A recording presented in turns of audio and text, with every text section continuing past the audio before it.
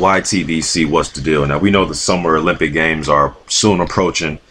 The super heavyweight division at the Olympics is something I'm going to be paying close attention to.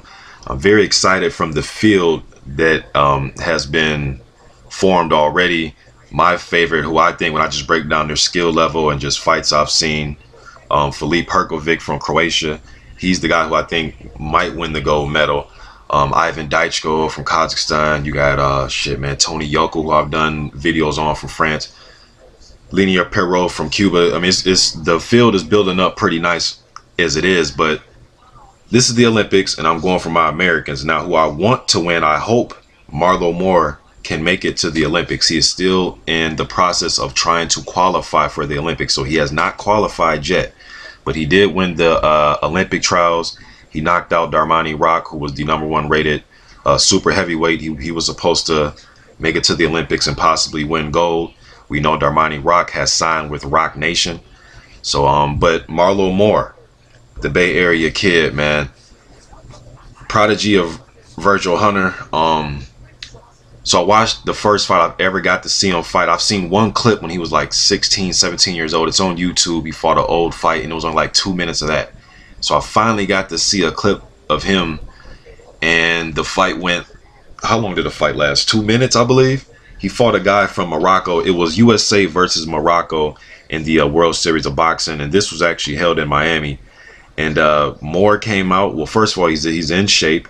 He came out. He looked very measured and very, you know, like he was in control. Seemed very comfortable in there. The guy from Morocco, I believe his name was Buros. I forget, man, but a lot of posturing going on. Moore was looking, you know, to work his jab, just being a patient fighter, and looked like it was a lot of posturing going on. Then they kind of held a little bit, trying to, you know, just fill each other out. And Buros, he threw a lazy jab, and Moore countered it with like an overhand right, knocked him down. He got up. He was kind of, you know, buzzed a little bit. The ref waved him towards him to walk towards him, and then he kind of veered off to the side a little bit, and the ref just waved the fight. That's all I seen. So I still didn't get to see more, but from what I've seen, he has a very good overhand right. I know that for sure.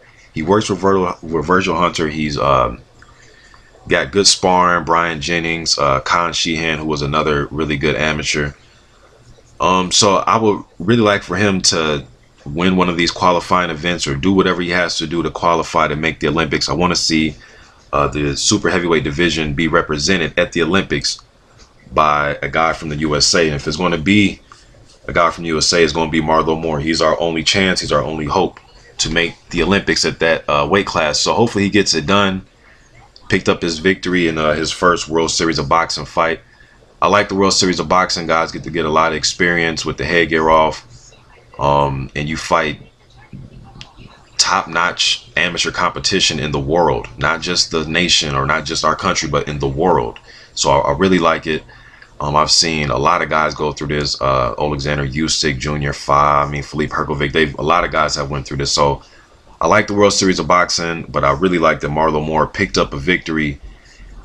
And hopefully he can keep winning, man, and keep winning. And like I said, just take care of business in these qualifying tournaments so he can qualify for the Rio Games, because I really want to see our country be represented this year, super heavyweight. And if he makes it, I'm going to be pulling for him, man. That's going to be the guy I'm pulling for if he makes it. So props to Marlo Moore. Hopefully he keeps winning. Just getting this out there. YTBC. I'm out.